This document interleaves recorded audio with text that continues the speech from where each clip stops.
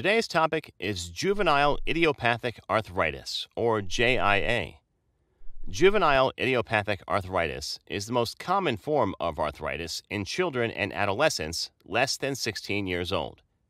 It is marked by swelling and irritation of the synovial membrane, the tissue that lines the inside of the joint. Juvenile idiopathic arthritis can affect one joint or many joints. JIA often causes only minor problems, but in some cases where the disease involves many joints or other body systems, it can result in eye inflammation, serious joint damage, or limit growth. If the eye inflammation is left untreated, it can result in glaucoma, scars, cataract, and even blindness. While some children may experience symptoms for only a few months, others have symptoms for the rest of their lives.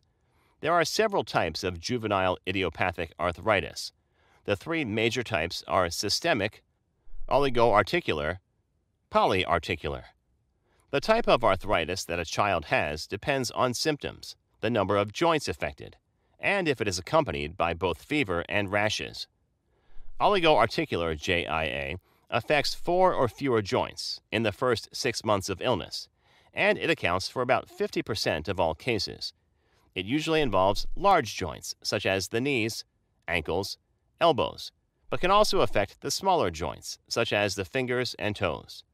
The joints affected are asymmetrical, meaning that it affects joints on one side of the body rather than on both sides.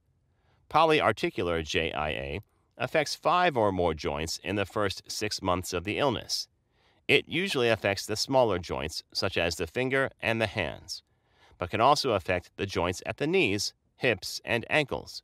It accounts for 40% of all cases, and it is symmetrical, meaning that the affected joints are on both sides of the body. This condition must be treated aggressively because of the greater number of joints affected, as well as the tendency to worsen over time. Systemic JIA affects both large and small joints and makes up for about 10% of all cases.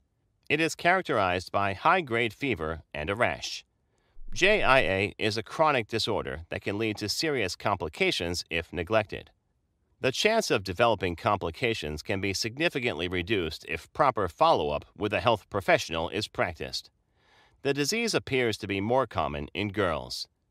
Causes. The cause of the condition is not known. Experts do know that juvenile idiopathic arthritis is an autoimmune disorder. This means the condition occurs when the body's immune system attacks its own healthy molecules, cells, and tissues. This is what causes the kind of inflammation that accompanies the condition. It is believed that the likelihood of developing the condition may be genetically inherited, and the environment also seems to play a role. While genetic components don't actually cause the condition, they can make the body susceptible to environmental factors, such as infection with certain viruses and bacteria that may trigger the disease. Risk factors for developing the condition may include a family history of arthritis or an autoimmune disorder. Gender. Females are more likely to develop the condition than males. Symptoms. Pain, joint swelling, stiffness, reduced physical activity, poor appetite, extreme fatigue or drowsiness. In some cases, there may be fever, rash, swollen lymph nodes. Diagnosis and treatment. Making a diagnosis of the condition is hard because joint pain can be associated with many different types of medical conditions. There is no single test that can confirm a diagnosis, but tests can help rule out other medical conditions that produce the same symptoms. Blood tests may be performed to check the erythrocyte sedimentation rate, or ESR. Children with the condition will have an elevated erythrocyte sedimentation rate, which may indicate the presence of an inflammatory process in the body.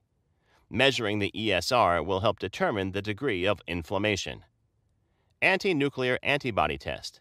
This is done to check if your immune system is producing antibodies. Anti-nuclear antibodies are proteins produced by the immune system of people with certain autoimmune disorders, including arthritis. Rheumatoid factor. This antibody is usually found in the blood of children with JIA. C-reactive protein test. A severe inflammation in your body can trigger the liver to make C-reactive protein. A high level of this is associated with the condition. Imaging tests, such as X-ray and MRI, may be obtained to ensure that the joint pain is not a result of fracture, congenital abnormalities, or cancer. Your doctor may recommend imaging tests, such as X-rays, to help track the progression of the condition in your joint over time. Treatment. The aim of treatment is to relieve pain and swelling, maintain full movement and strength, and prevent complication. Remission of symptoms is possible when treatment starts early.